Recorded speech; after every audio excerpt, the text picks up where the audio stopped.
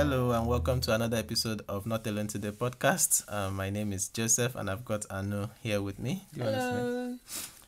Glad to have you join us this week. We have an interesting question from Kwame, and he's writing in from Ghana asking this. So he says, I have this question on my mind and I want to know your thoughts about it and whether it is scripturally right or wrong. Myself and my wife-to-be, we've had a lot of discussion about our wedding day, especially the wedding night.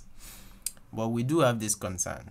Is it advisable for us to spend that special moment, in other words, our first time of having sex together, in the same bed that only God knows the number of people who have used and for whatever purposes?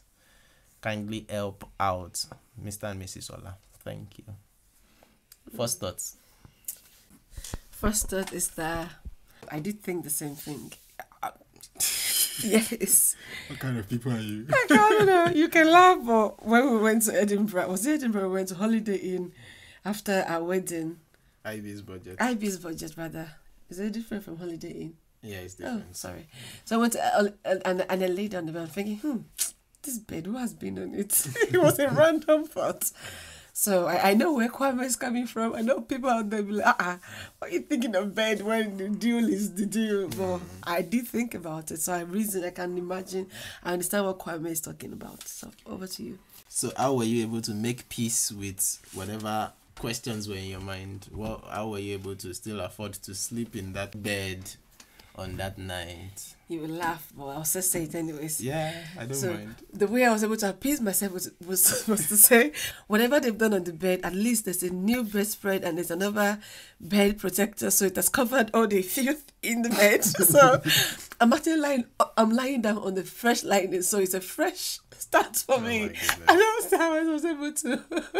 I'm glad that I never get to hear of this conversation. I know if I told you would have laughed. That's how I was able to reason it out. Like, yes, I'm lying on a fresh bed. Whatever fresh means, it's all up to me in my head, but it's fresh. Yeah. I mean, this is good question, and I'm glad that Kwame is asking that. I mean, it shows that amongst other things, himself and his fiancée are doing a lot of talking, because of course to think about the wedding night, I mean that's laudable, but of course the emphasis would actually be on also thinking about the marriage long term. The wedding night is just one night, the marriage is the real deal. But again, this is indeed a special moment, as Kwame puts it, and I think that it's actually inconsequential. I mean, a bed is a bed. A hotel is a hotel, and indeed you never can tell how many drama has happened in whatever hotel room you're lodging in, and of course the bed and every other piece of furniture in that room. But I mean, the picture that comes to mind, for instance, is when Elijah was contesting with the prophets of Baal on Mount Carmel. Okay. And of course, these prophets did all they could to get their gods to do whatever and respond to bring down fire on their, and nothing happened. And then Bible says in the evening, when it was time for prayers, Elijah then gathered 12 stones together and made his own altar, told them to drench it in water and all that, and eventually the sacrifice, of course, God answered by fire, and the point was made. But where I'm going is, those 12 stones, did they have to be a particular kind of stones? I mean, he just gathered 12 stones, irrespective of the stories that might have been behind those stones. Each of those stones was used to offer animals to an idol. I mean, for him to have even gathered stones where Baal people are, there's every chance that some of those stones could have also been Baalized or Baltified in a manner of speaking. But of course, at the end of the day, it's not about the stones that makes the altar. It's about the sacrifice on the altar and the God that Elijah has a relationship with. So in any case, where I'm going is, that special moment is less about the bed. It's more about the people on the bed, and the nakedness and not ashamedness of the people on the bed. But again, as simple as something like that is, I mean, you never can tell. Little things like this are capable of setting the wrong tone for a new marriage, a new family.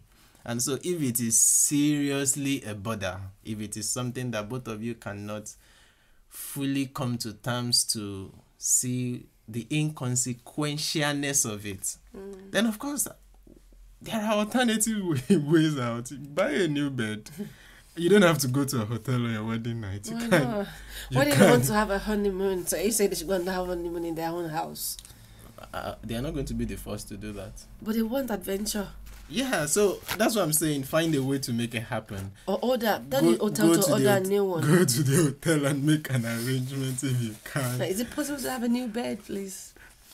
And make that arrangement. But of course, to be more realistic and sincere, if this is, I don't want to trivialize the question. If this is a bother for both of you, why not, if not, to buy a brand new bed that will be delivered to a place where you can spend that night, or even possibly to your house where you're going to be staying and starting your family from, and know that you are enjoying everything in the chasteness and purity and perfectness of the newness of the bed and the newness of the couple. But of course, if I want to poke holes on that ideology, then I'll start asking you, how well do you know the kind of people that have handled this same bed from the production line till when it gets to the warehouse, from the warehouse to the van, from the van to when it gets delivered in the shop where you went to buy it, and then from there to your house. A bunch of sinners have touched it here and there. Does that make the bed so unholy that the holiness of both of you standing on it is not enough to still present to God a blissful, worshipful act of marriage on that first wedding night? I still think, again, it's inconsequential.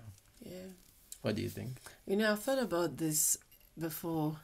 Again, it might sound inconsequential, but it was a genuine thought. Okay. And it was that, how come after our wedding, how come we don't go to our own house to have sex? Why do we have to go to a hotel?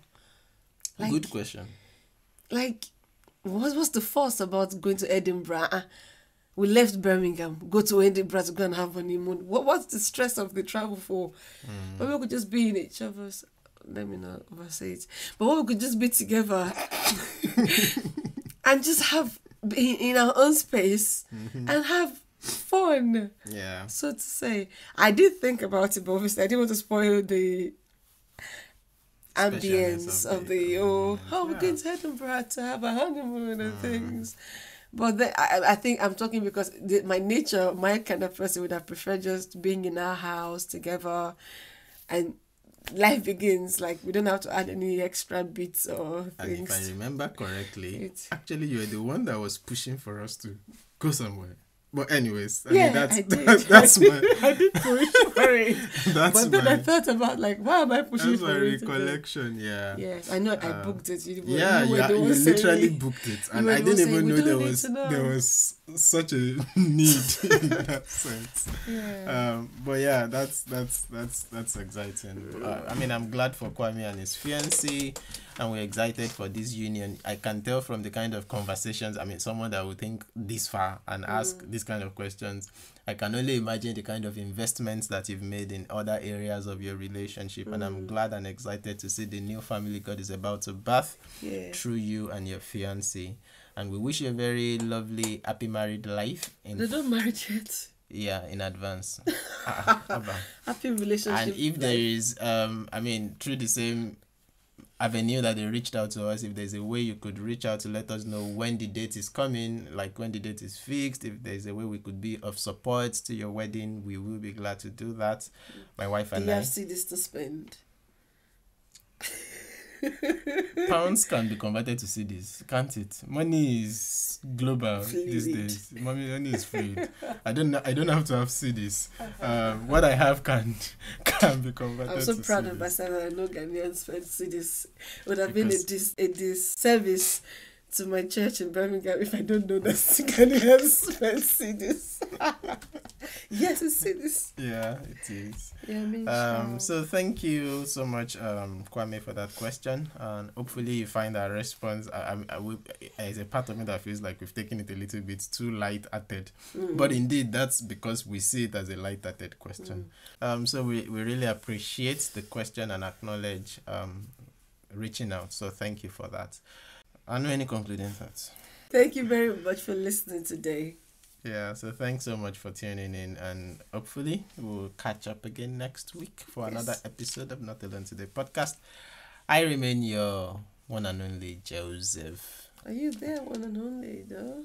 Okay, I thought I was going to say one and only host, no one and only Joseph. I'm not the only host. You are, and I'm the one and only co-host. Farmer. Okay, till next time when we come your way again, remember you're not alone Today. God bless you. Bye.